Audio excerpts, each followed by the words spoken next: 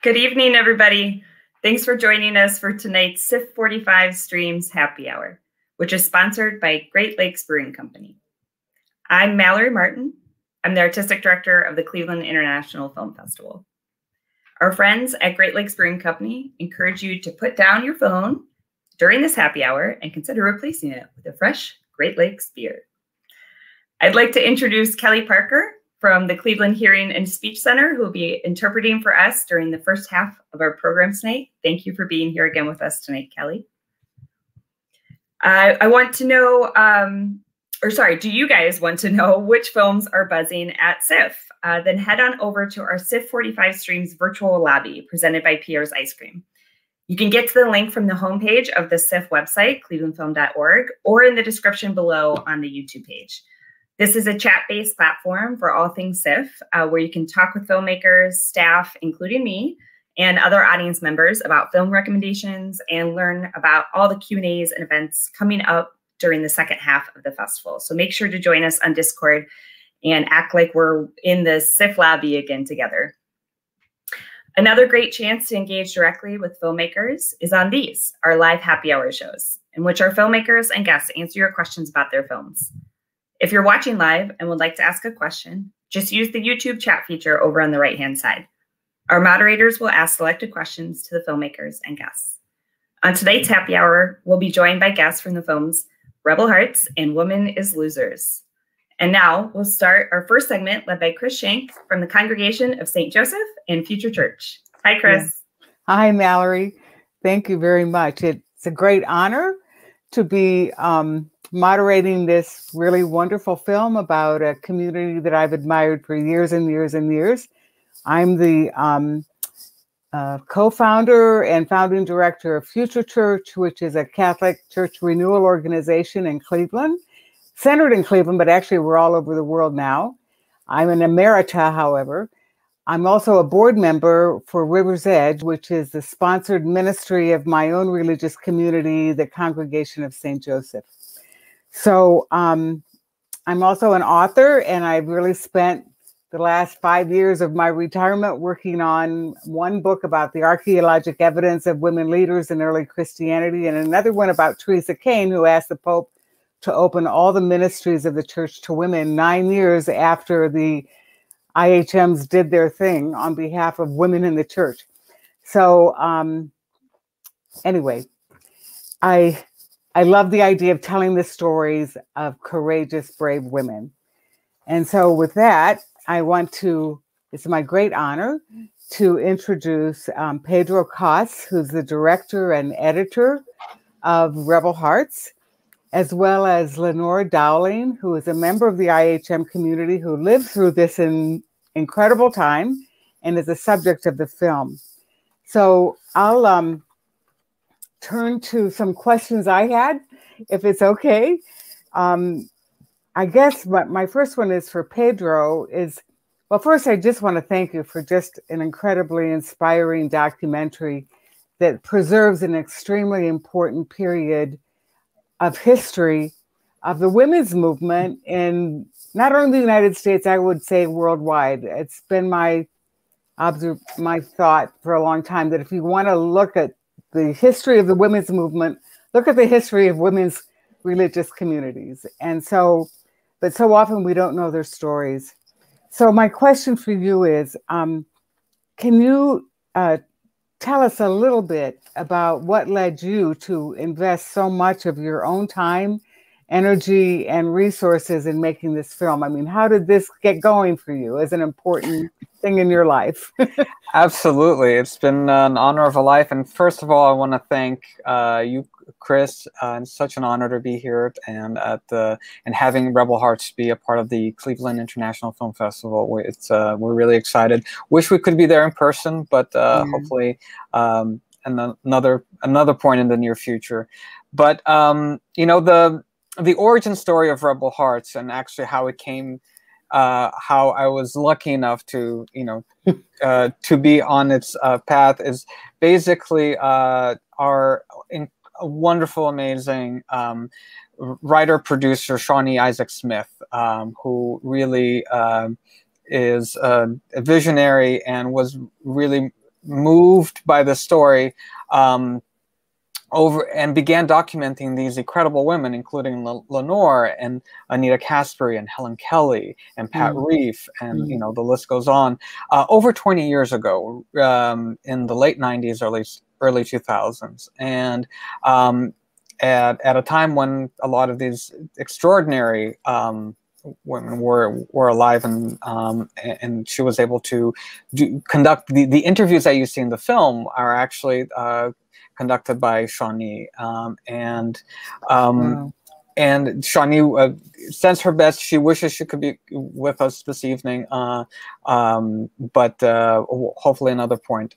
But anyways, it was Shawnee that really began this whole process of telling the story in a documentary of the Immaculate Heart sisters and the Immaculate Heart community. And what happened was that it was, you know, long and was many years in assembling all these treasure troves, as I like to call them.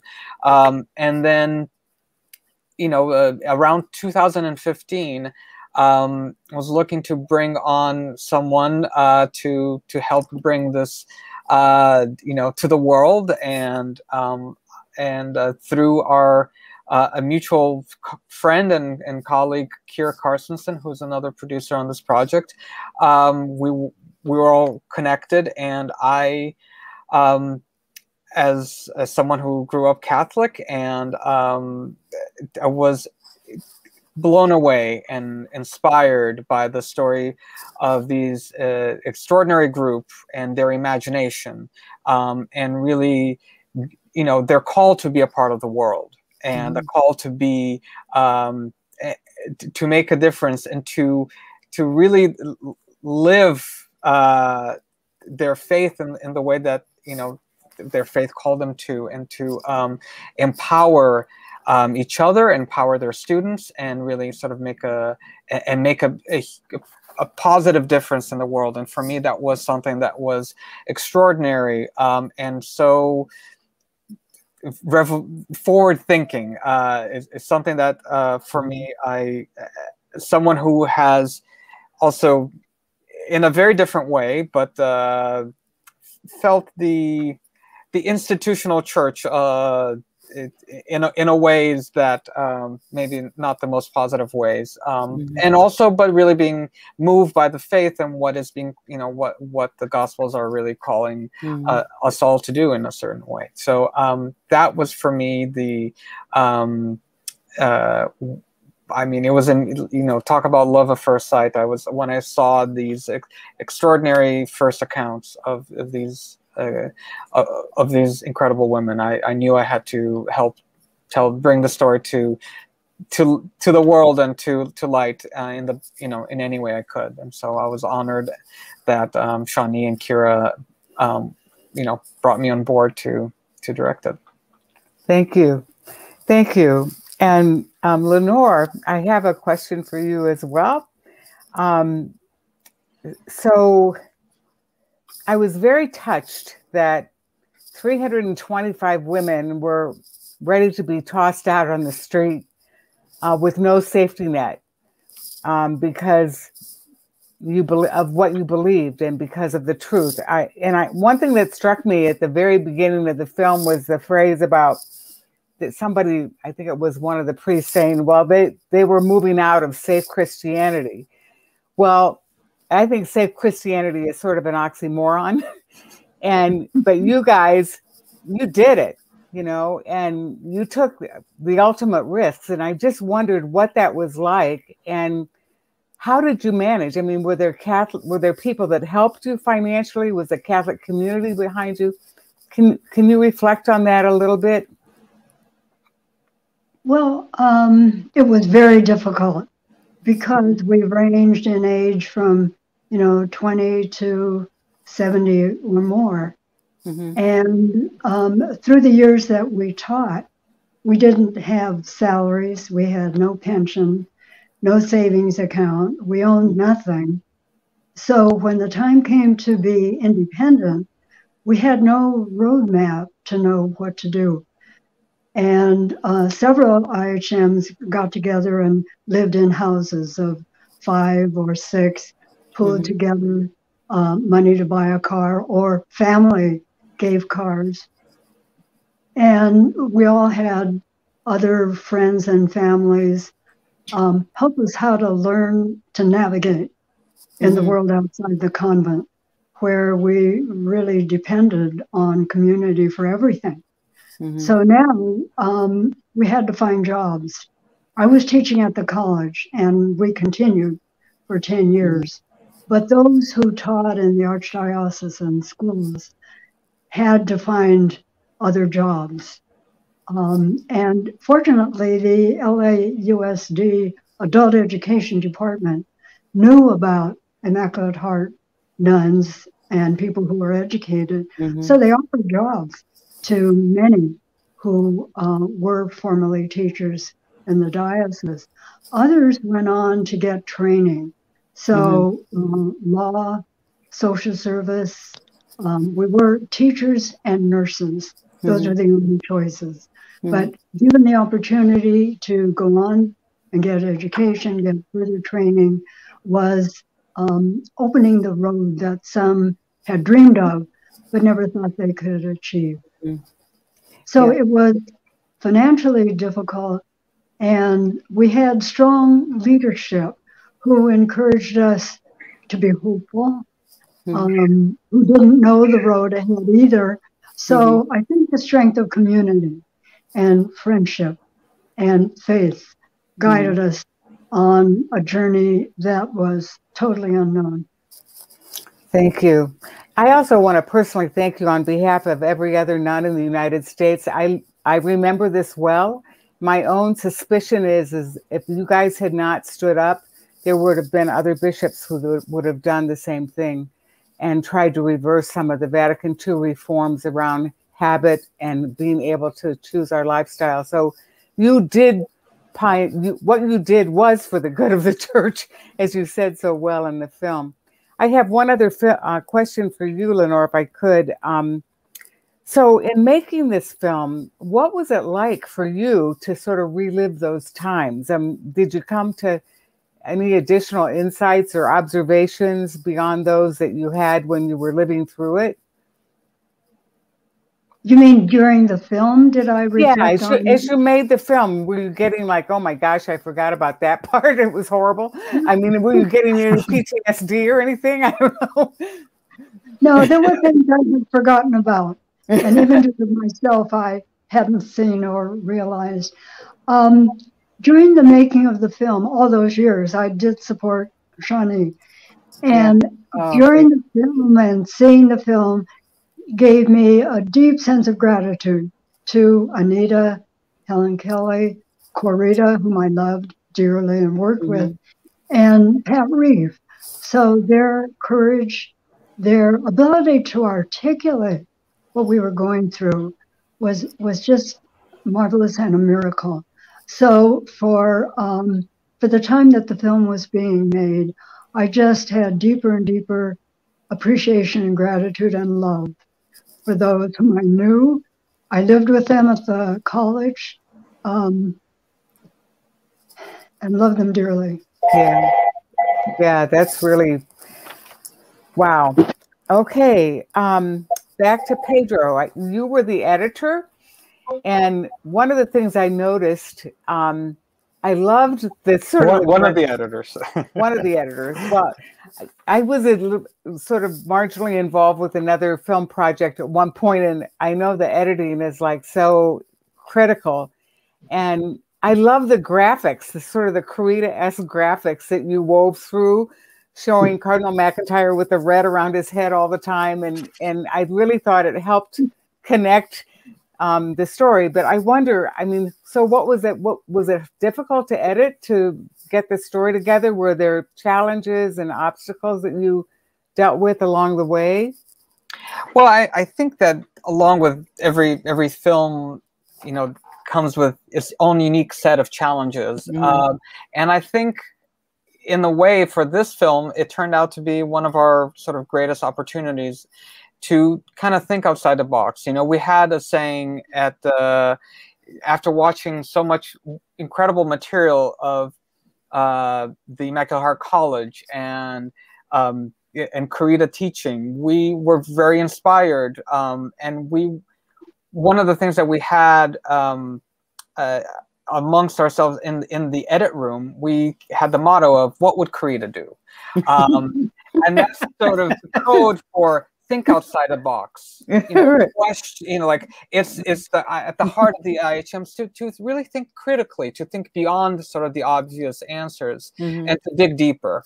And in a way, we were sort of very inspired by her works and how they dialogued with what was going on in those days and during that time, and that was important to for us to weave throughout it to kind of show what sort of embodied another way visually what they were about and how it dialogued with everything that was going on and with their own story. And so, and building upon that, we said, well, actually for these parts of the stories where we actually don't have much material, how can we tell that visually in a way that is engaging, that's captivating, and captures the essence emotionally, and feels organic to this? And it was well, what if we actually turn to animation and try to embody, be inspired by Karita's work and art and process, actually, with the different layers, in bringing this to life in a new and unique way. And our other extraordinary producer, Judy Corin, connected me with this wonderful Icelandic animator called Una Lawrenson, based in Montreal. And I mean, I have to say she was completely blown away by Karita's work and on art and teachings. We will have the rules of the Karita's rules of the classroom framed on our walls, and really kind of began to dig deep in each section of the story and how to bring that to life, inspired by and Karita and the IHMs themselves, So it really worked. I loved it. So I have one other question now for Lenore. One of the things I couldn't help connecting with, being a Catholic sister myself and having lived through the last 10 years, was noticing, or I guess I want to ask, did you see any parallels with what you experienced with the apostolic visitation and the doctrinal assessment that the Vatican imposed on women's communities in the United States between 2009 and 2014? Do you have any reflections on that, or you sort of like, I know it didn't affect you directly, but in some ways we're always sisters with one another. And so I just wondered if you had any reflections about that, because in some ways it was a parallel abuse of authority, similar to, I believe, what you all experienced. Well, I vaguely remember those times, and I think I even wrote a letter, if not to NCR, maybe to the LA Times. And I admired the nuns for their positive stance. It was courageous, it was bold, it was hopeful, it was spiritual.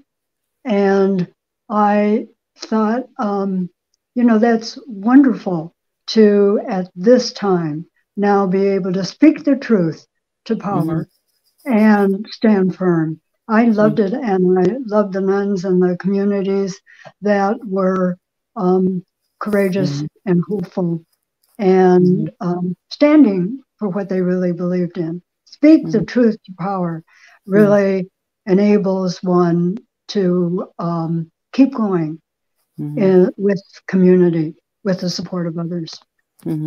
Well, you surely modeled that. I mean, for the rest of the country. I mean, in some ways, the comments from some of the priests were like, "Oh no, if they get away with this, then all the other nuns are going to do it." And it was like, "Yeah, that's right." So, but I mean, I make light of it, but it is not a light thing to be able to be the author of your own destiny in a community of faith within a larger community of faith that is the church. So in many ways, this movement is something that animates and will create a better faith community in the long run. You know. Anyway, I'm sorry, I'm on my soapbox here. Any other things that you'd like to share with? We've got about another minute left. Any other things that, I don't know, where's the film going? I mean, I know it's going to be on Discovery Plus. Is that right, Pedro? Any other things you want to share with the group out here?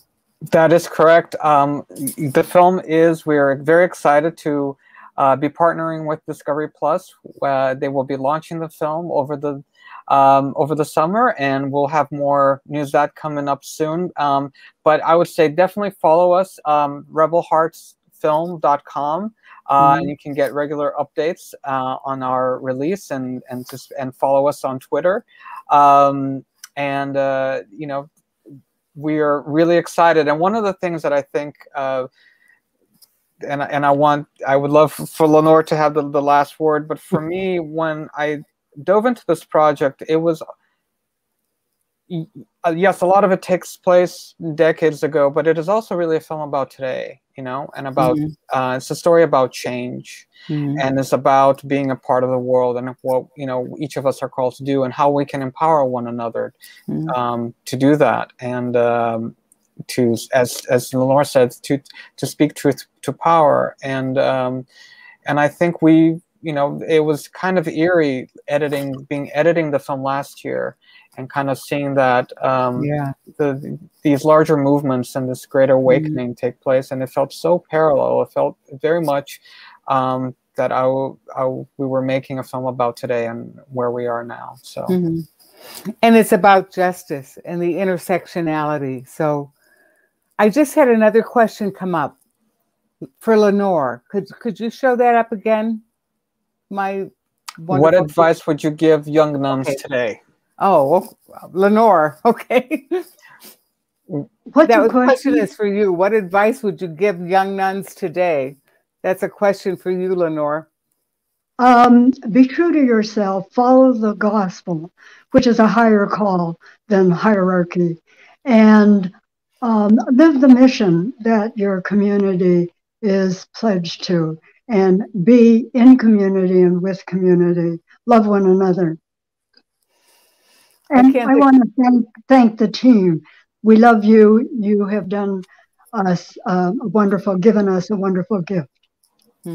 Well, right back at you. You've given the most extraordinary gift and greatest honor, one of the greatest honors of my life, Lenore. So it's been always a joy. The moments like this, and you know, hearing Lenore and connecting, you know, telling their stories. I think this is it's really exciting for us, the team, that this, you know, story is getting out there, and people are, you know, being inspired by them, and recognizing the incredible pioneers that they are, and so much that they give all of us. So thank you, Lenore. Thank you, Chris. Thank you both. It's been such an honor and so much fun. So hope I get to meet you in person sometime, or see you. Likewise. Thank you. You're welcome. So I guess that I'll hand things back over to our host, Mallory, for the second part. Thank you all. Thank you, Chris. Thank you so much. That was such a delight and such a treat to have you moderate that conversation with both Pedro and Lenore. We're so thankful to not only have this film in our festival this year, but to have all of you be here for that conversation. It was really powerful. So I encourage everybody, hopefully, if you're watching this, you've watched the film already. If you haven't, though, go check it out. We only have about half of the festival left to get all your films in. And if you did watch the film, we encourage you to vote for it. You can give this film a chance to win an award and a cash prize. You could vote through the CIFF45 Streams platform. Just use the star rating system. You can, even if you've already watched it and forgot to vote, you can go back and still cast your vote. Yeah, so that's a big difference this year compared to last year when we were virtual. We weren't able to have the voting for audience awards, which we were very sad that was the case, but pivoting in 3 weeks was not enough time for us to be able to pull that off. But that's why we're so thrilled to have the time to do that this year and make sure that we're giving as much cash awards as we can to filmmakers this year. So please vote. We'll be announcing all of the award winners in our closing award ceremony, which will be this Saturday, April 17th, starting at 9 o'clock Eastern, directly following our closing night film and closing night film Q&A.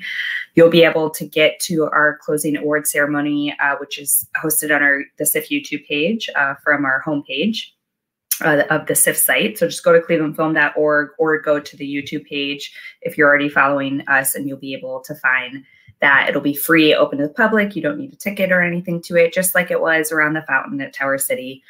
We'll be announcing all of the awards that night, and then hopefully hosting a sort of impromptu Q&A with some of the award winners on Sunday, as many that we can pull together. So please come close out part of the festival with us that night. But the great thing about this year is that you'll have an additional 3 days after announcing our awards to keep watching films.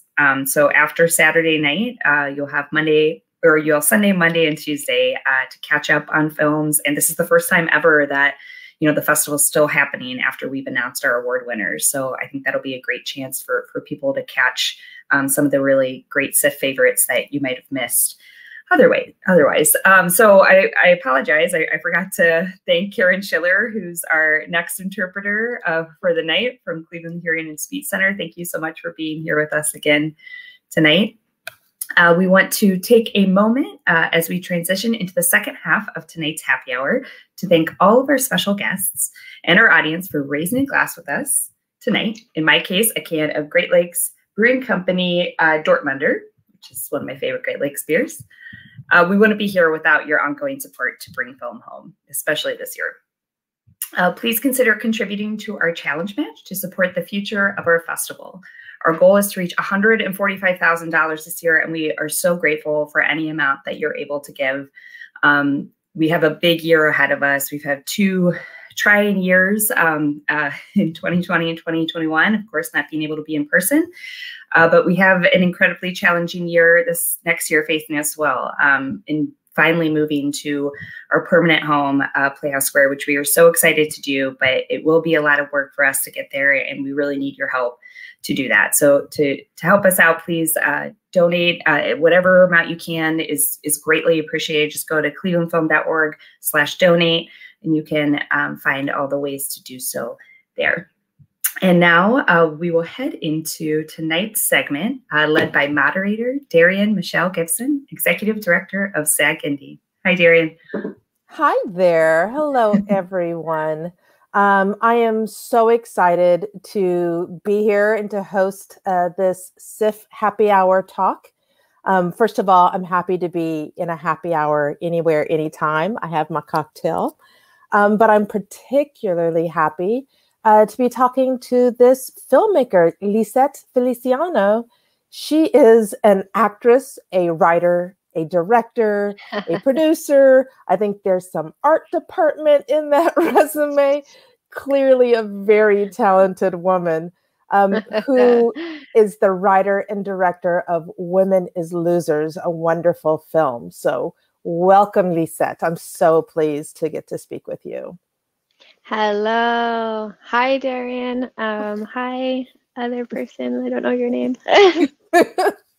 Yes, we have a wonderful interpreter with us today. Nice to meet you. So I'm so excited to talk with you because I got a chance to see your film and was just blown away. I thought it was really wonderful. But I have to say, you tackled a lot of issues, a lot of ideas, and really hit some very dramatic themes in a relatively short amount of time, a little like an hour 20 or so. So I'd really love to hear what was the impetus for writing this film? Yeah, absolutely. First of all, thank you to Mallory and Danielle for putting this together, for Cleveland International Film Festival. We're really excited to be here. We love this audience. I personally have been following what you guys have been doing for pretty much my entire career, so it's very special to be here. The impetus for the film came from a conversation that I had with my mom, who is the inspiration for the film. So she's very much the inspiration for Selena, who's our protagonist, played brilliantly by Lorenza Izzo from Once Upon a Time in Hollywood. And I was having trouble in my industry just sort of being taken seriously, or, you know, I obviously had barriers to funding, just things that I was struggling with. And I grew up in an immigrant household raised by this woman that this movie is about. And she'd always told me, if you work hard, you keep your head down, don't complain, you know, rinse and repeat, you will achieve your dreams. And so that was the mandate leaving my home. And I sort of was doing all of that plus, and I wasn't getting really far. So it was a really humbling moment for me to come back to my mother and say, time out, I'm doing everything, and I don't want to come to you and complain, but I'm also struggling. And I don't think it has anything to do with my talent or what, you know, the things that you taught me. And she really had a moment with me where she sat me down and said, okay, this is what might be happening. This is what happened to me. And I had never known any of that, what she was saying. I didn't know any of it. I didn't know her story. I didn't know how hard she had worked to get, you know, make marginal gains in the real estate industry.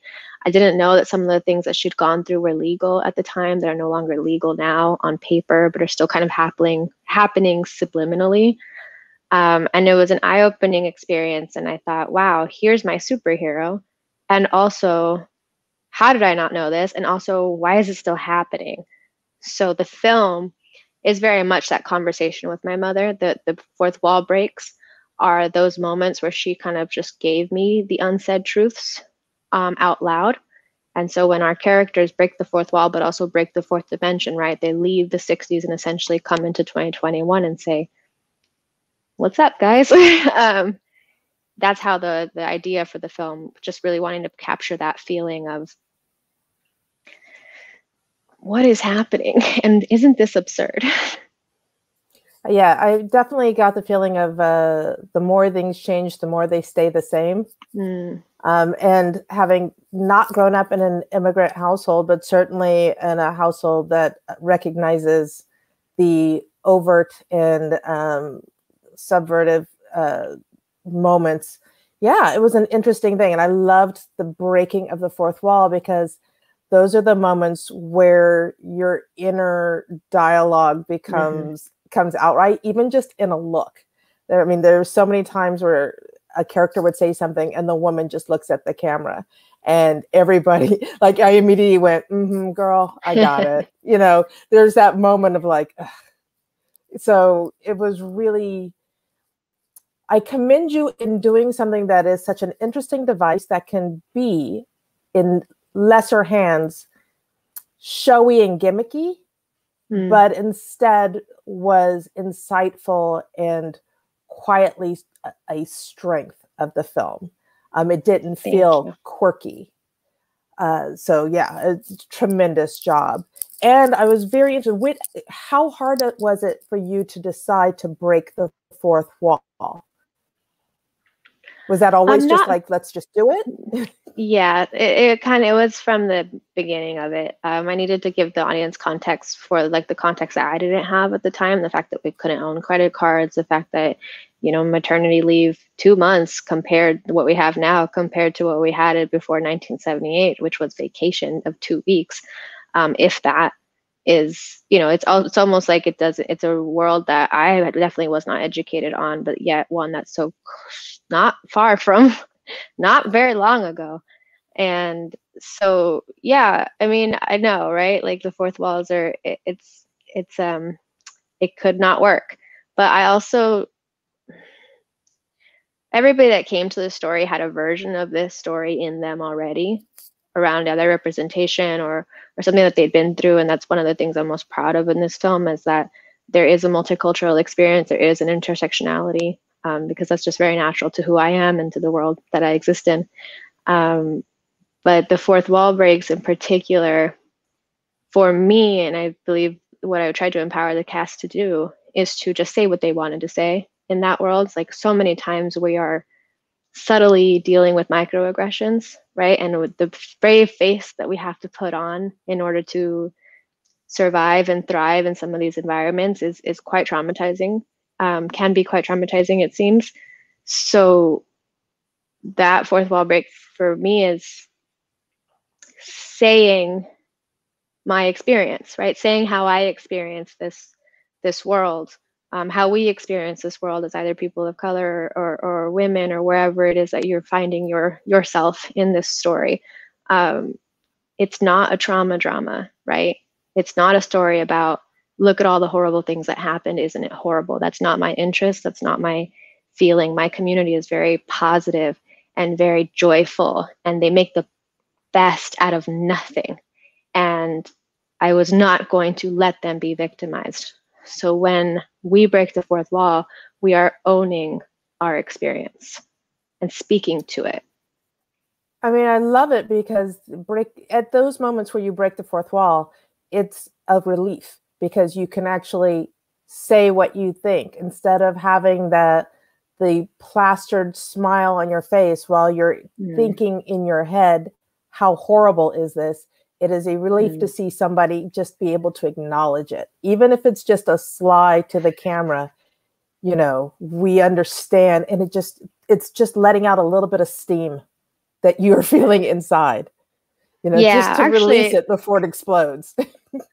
To your point about the slide, there were some in the script that didn't make it into the cut, but there were some that weren't in the script that when we were in the situation, for example, Liza Wheel, who plays Minerva, and you know, everybody knows her from Gilmore Girls, but I know her from Women as Losers. We were in the scene with Simu Liu, fantastic. He's about to be Shang-Chi in Marvel. You guys have to know him. He's incredible as a person. On top of everything else, he's just one of the most empowering people around representation, I think, working today. And we were in this scene, and it just felt like it just felt right. I said, Liza, just look up. And she was like, oh, you're right. So then we did the scene, and then she looked up, and that it was one take, and it just worked, right? It just felt right. So that's one of my favorite. That's honestly one of my favorite fourth wall breaks, but it was not in the script. It just kind of happened on set. So yeah, little tidbit there. I like that one as well. So let's talk about your cast, because your cast is amazing. So how did you go about getting them, and did you use a casting director, and how did you go about that process? Yeah, so actually Claire Kuntz was my casting director. She's incredible. She's very plugged into feelings and how a story should feel versus like who's going to sell, which is kind of sometimes the balance that we have to do. Like, and that was really important to me, especially for the first one. Like this has to feel right. So, you know, we did a really extensive search for Selena, and then Lorenzo's actually not available when we were going to shoot the film. And then we delayed a little bit, and then she became available again. And when we sat down and had lunch, it was just love at first sight. Like our conversations were not even really about the script. It was more about how we grew up, which was very similar. Like our core values, very similar. A lot of the casting that I try to do is I'll try to watch interviews. I'll try to watch short films. If people have done short films at the start of their career, I'll try to watch that to try to get like the most authentic version of what was happening before, you know, they've gotten to this stage. So that's how Lorenza came on. And then of course she came on as an executive producer because she felt so, she felt a deep connection to the story, which for me was very humbling, you know, because a lot of the times you feel like you're isolated and you're going through this stuff alone. And what I've learned on this project is that unfortunately, my experience isn't that special. So many people do feel this way. And talking about it actually connected me to a lot of people that I don't think I would have had otherwise. So yeah, Lorenza came on as an executive producer, and it was wonderful to have her just like as a balance board too, because sometimes, you know, we walk into these spaces and we're the only in the room, and that's very heavy because you don't have all the answers. I don't have all the answers. I hope I have one answer ever. So being able to just check with her and say, you know, does this feel right? You know, that was really great. And then so Chrissy Fitt came in. I had seen her in Pitch Perfect, and these are all very comedic roles. She'd done a lot of comedic roles, but there was drama in her eyes, even in those comedic spaces. So I was like, I'm interested in that. I want to see if we can pull that. And she obviously gave an amazing performance. And then with Simu, it was funny. That character was originally much older, but Simu came in and read. And again, the character was older, so I wasn't sure if it was going to work. But then I saw him in Kim's Convenience. I came home and I saw him in Kim's Convenience, and there's a scene with him and his father, I think named Appa. And Kim's Convenience is, you know, a fantastic show, but it's a sitcom, right? It's supposed to be comedy. There's a scene with him and his father, and it's so charged and so heavy and so painful, and you can see the generational like struggles between those. And I said, okay, well, that's what I need. So I've got him on soon after that. And then Brian Craig, I'll stop after this, but Brian Craig came onto the show 3 days before we shot. Wow. His first scene is the opening scene, and he was off book within a night, which is just beyond like technique. It's like beyond technique. And, you know, his role was really tough. I said, look, I need help challenging preconceived notions of masculinity and watching somebody go through that process of unlearning something that they think is what makes their identity. And I mean, you saw what he did. He just kind of like went and swam with it in the best way possible. So it was it was a collaboration because we're all peers on top of that. So it was really a great collaboration. Was Simu's character, even though it was older, was he still Chinese? Yes, always. Interesting.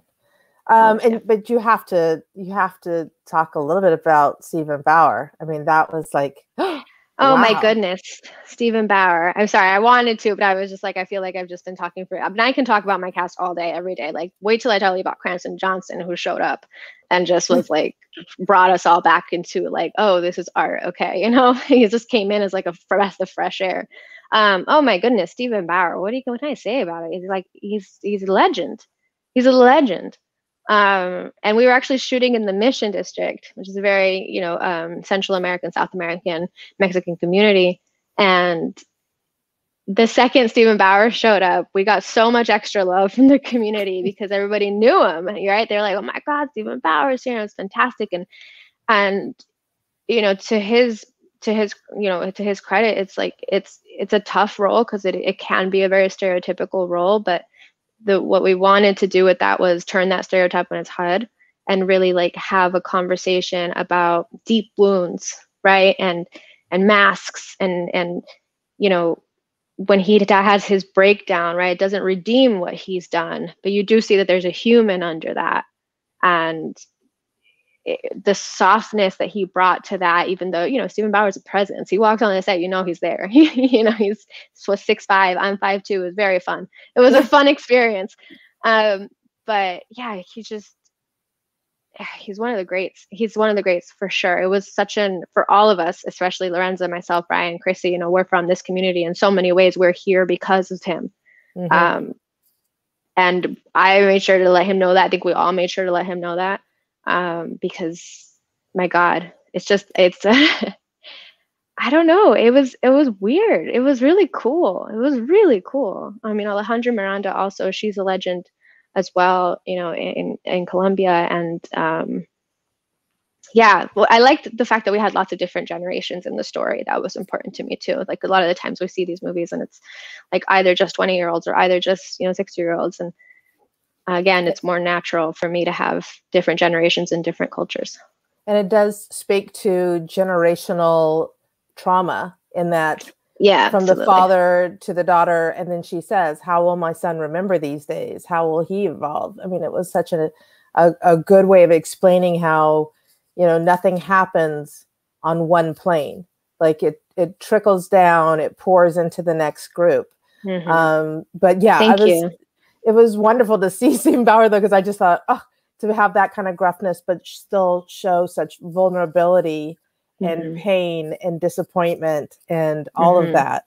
So it was great, but it actually led into my like next question, because I was very impressed by your locations and the character of the city and your ability to kind of incorporate. I mean, like any one of those sets, from the bank, the offices, the home, I thought is a I was going to say chore, but it's not a chore, but it's a difficulty for an indie film.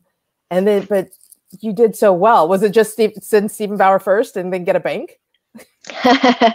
No, actually, Steven came on as we were filming. So we were already up and running, and then he came on. Thank you about the generational, the noting the generational like traumas. I think that was definitely important, right? With her mother, Steven's character is a mirror for Brian's character, and little Lincoln is a mirror for Brian's character as well, and even when Selena says to her son, how do I keep you from turning into one? I think she's definitely, when she says, how do I keep you from turning into essentially the men that have hurt me so much? I think she's acknowledging in that space that, yes, what I do now is going to create this later, right? And so that was important to me, because again, back to the conversation with my mother, it was her generation and mine, and we were dealing with similar things, and I don't think that's by accident. Right. So that was it actually plays into the Mission District, right? The Mission District has been the Mission District for a while now. Even as it is now, things have changed, but there's still a heart there. The people are still there, and so I really wanted to shoot in the Mission District, because it's not often that you see a movie from San Francisco that isn't financial district or the cable cars and the Golden Gate Bridge. And that's a very specific San Francisco to a very specific socioeconomic group. But correct. The socioeconomic group that I grew up in, we had the Mission District, we had Potrero, we had, Chinatown, right? The rich history of Chinatown, how they were segregated to this amount of blocks of things. And instead of feeling sorry for themselves, they made alleyways behind to add more streets, right? That ingenuity, that making do with what you have, right? That's the immigrant community in San Francisco, and it doesn't get shown as often, or if at all. I struggle, right? That's what we say in the beginning of the movie. Most of the films from the 60s and 70s don't cover us, and it almost feels like people of color didn't exist back then a little bit. Right. So that's why it was really important for me to shoot in the Mission District. Like, that high school is my high school, that bodega is my bodega, and there was a chargedness to having these spaces, and it was really hard because it's a period piece, right? No one said I could do a period piece probably ever in my career, let alone for my first film. I got I'm sure what a lot of filmmakers get here, you have heard probably in your audience is like, make your first movie in one room. And if that's what's in your heart, go do it. But if someone is asking you to play small, yeah, maybe don't, So yeah, I wanted to do a period piece, and this was the only way I could do it.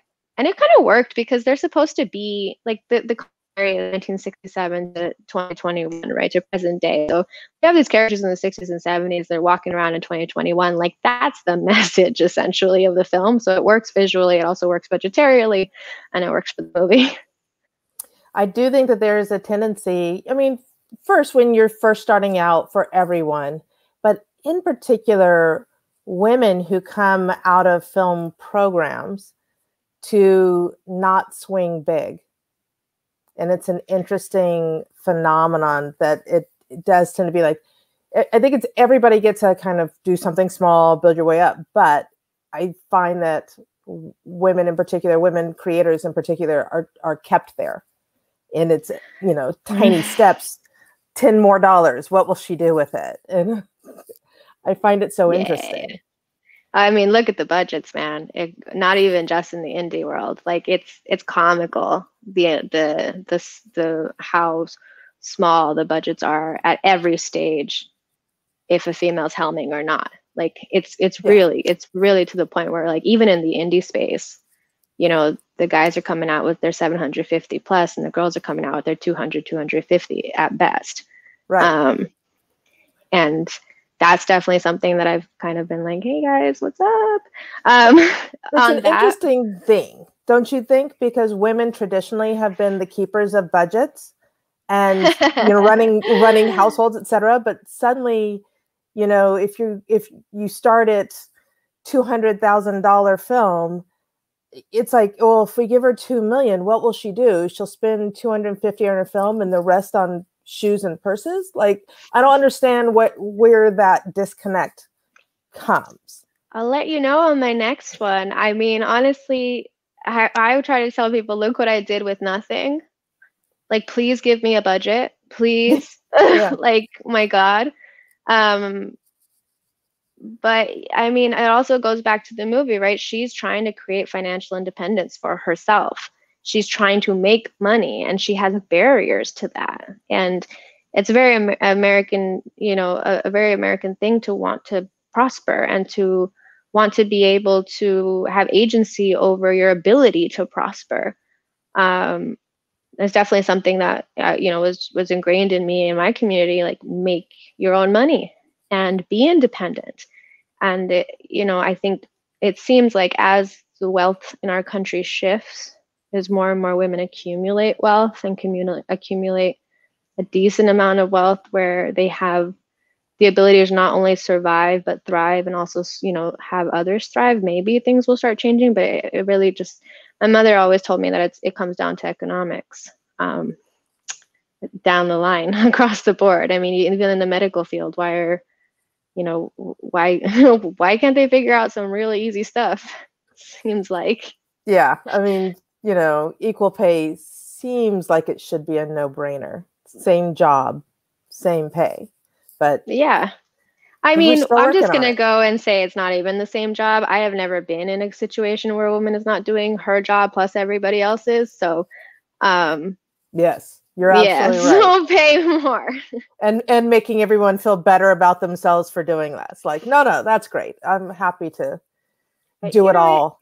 It's progress. We are in more progress for sure. I think we're definitely more and more progress, and it's what we're seeing. I feel like what we're seeing, and I think hopefully what the movie does is just allow that conversation and allow people to kind of reflect within themselves without feeling judged, right? Because if you kind of zoom out of the slogans and zoom out of like everything, it's a bit ridiculous. Like if you look at like the world that we're still kind of like defending and things like that, it's kind of absurd. And we can fix everything. It does seem like we just put a vaccine together within like 6 months. We can do it. Do we want to is the question. Yeah, priorities. And it's, you know, what I love though is that you are saying very forcefully, showing very forcefully the issues that are still so prevalent.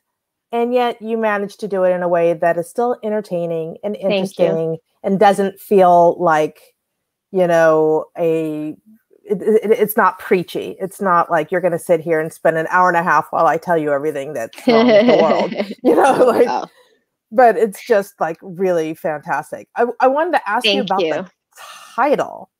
Yeah. Please explain the title for us.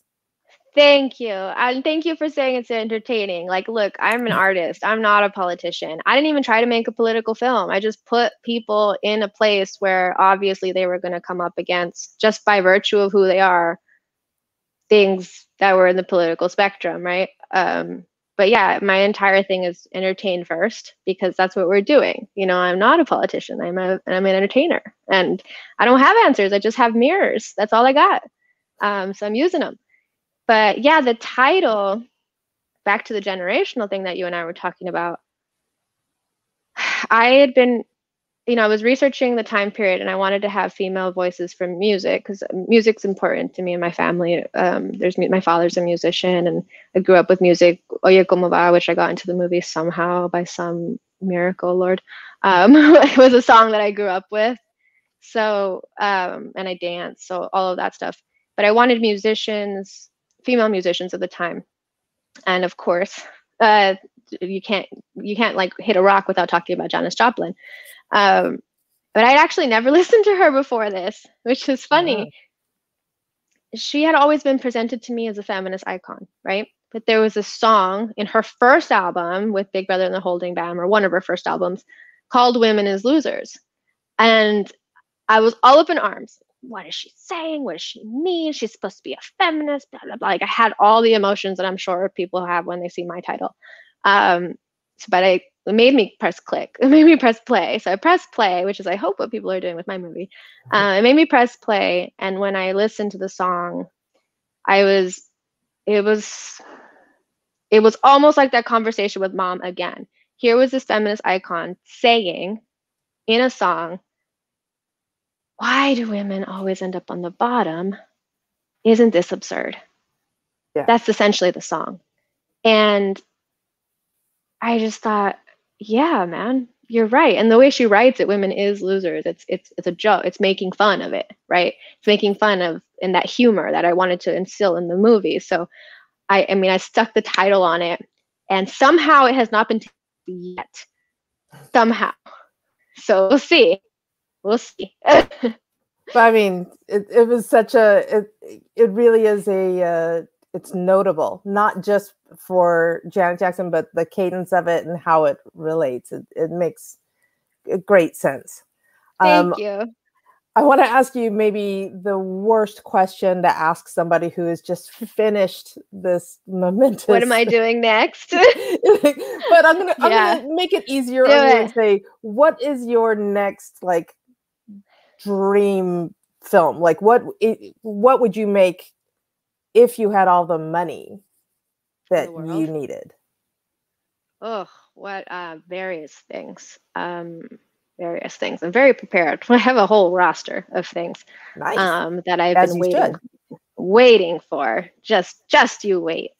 Anywhere where I can have an impact. You know, I think right now, right now it's anywhere where we can have an impact. Anywhere where there's a bigger pond for us, the people that were on this film, to play in.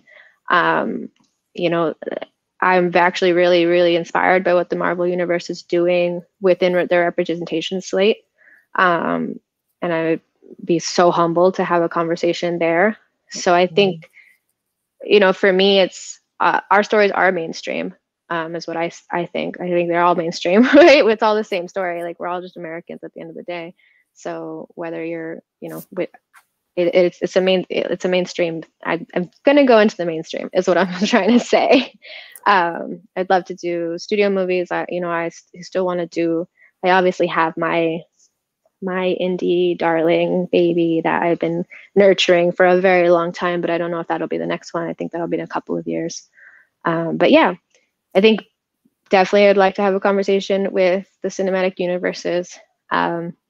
I love that. There's a television conversation, of course.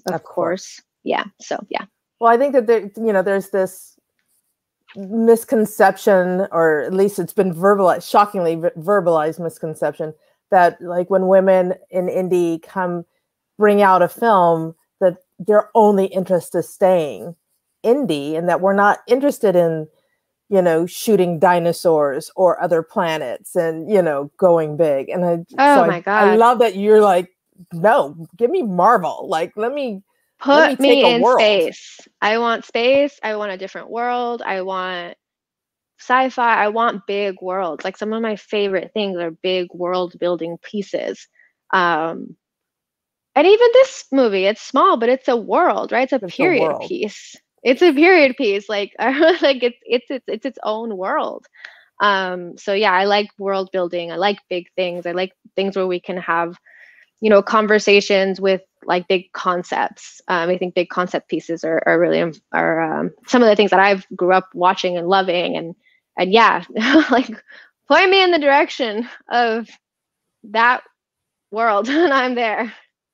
I think it's fantastic. I can't wait to see you build a world that I can have the privilege of watching. It's been fantastic. So thank you so much. Thank you so much. Thank you for this conversation. The great questions, by the way, really, really great questions. Oh, thank you.